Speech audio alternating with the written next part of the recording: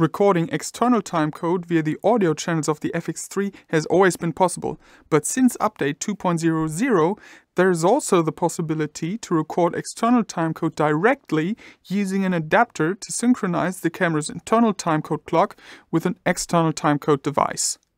The Sony VMC-BNCM1 adapter is connected to the camera via the multi-connector and has a BNC connector on the opposite side. In the camera menu, we go to TCUB and we can choose the option Free Run. If we now connect the external timecode generator to the camera, the external timecode is taken over. Once the internal clock is synchronized, it should continue to run even after disconnecting from the external device. But it should be noted that the time clocks that keep the timecode running can run apart on different devices over a longer period of time.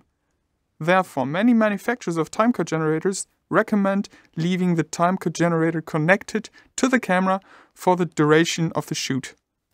It looks like it is not possible to output the camera's internal timecode via the adapter.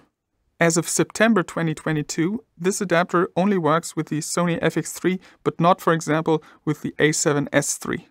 By the way, if the HDMI output of the FX3 is configured correctly, the timecode is passed on to recording devices such as the Blackmagic Video Assist. To learn more about timecode generators and other video-related topics, feel free to visit my channel.